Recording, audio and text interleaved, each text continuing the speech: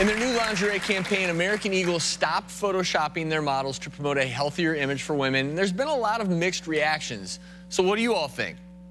Not sure, right? Well, we performed our own photo shoot to put this message to the test. Today's photo shoot, we're going to be focusing on 3 models, and it's all about unretouched photos versus retouched photos. Retouching can make you look younger, can make you look skinnier, and then it can even get rid of things like freckles. It's like the magic wand. Yes, amazing. I'm a plus-size model. Okay, good. Some designers go way too far with retouching. It doesn't even look like me to a point. We went from a size 10 to like a size 2. Yes, perfect. I'm actually very excited to see the difference between the before and after. I'm probably going to like the after. I don't mind a little help these days. This is before and after. Whoa, that's scary. I'll go with the second photo any day. We're going to show everyone what these pictures look like. The 3 images of these ladies in their natural form first. And now let's see what happens when these are retouched. Well, we polled our audience prior to the tape. We asked them what they thought. Which pictures did they like better, untouched or retouched? 56% of you said you liked the unretouched. 44% said you liked the retouched.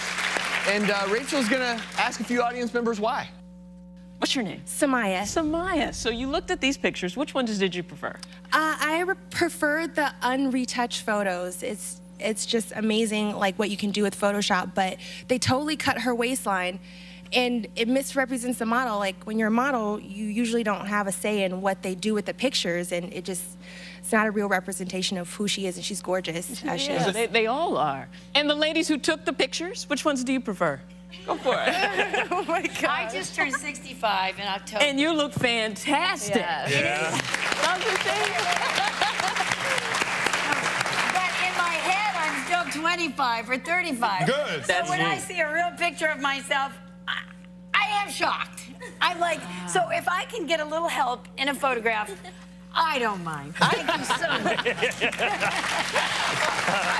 I heard there is something magical about retouched photos, but I thought you ladies looked so great beforehand. I really, something looks so fake about them after they've been retouched. Oh my goodness. I also think it's not, retouching is now different. They now remake, right? Yeah. They're touch-ups and totally remaking people, and I think that's what the issue is. They're just going so overboard that it's outrageous. They're creating new people. It's interesting that women say within 3 minutes of looking at a fashion mag, 70% of these women felt guilty, ashamed, and depressed because what they're looking at is a fabrication. Yeah, it's not and real. only 5% of women out there actually look at all like these women do in the fashion mag. So it's an unattainable goal for them. And we know, because we meet these guys all the time at events and things, that when you see some of these, I'm not gonna mention any names, when you see these A-list celebrities who are not, you know, on the cover of a magazine, you're like, what? Are you serious? Yeah.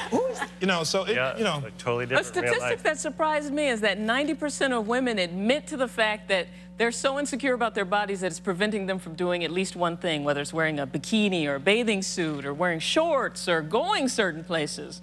Ladies? Even if it's just as simple as going out without makeup sometimes. Because, I mean, I was made fun of for my freckles when I was younger. So now that I've kind of grown up and seen that not everybody is this cookie cutter impression of a woman, that everything's beautiful. Whether you're a plus size model, you have freckles, you have wrinkles, you've all done stuff to earn that. That's great. Do you embrace your freckles? I love my freckles. It's funny how it really does get back to the very beginning of the show where we were talking about these like fake avatars of remaking someone. At the end of the day, I think just real human beings in their natural forms is the most beautiful thing. And the three of you are a great representation of natural people.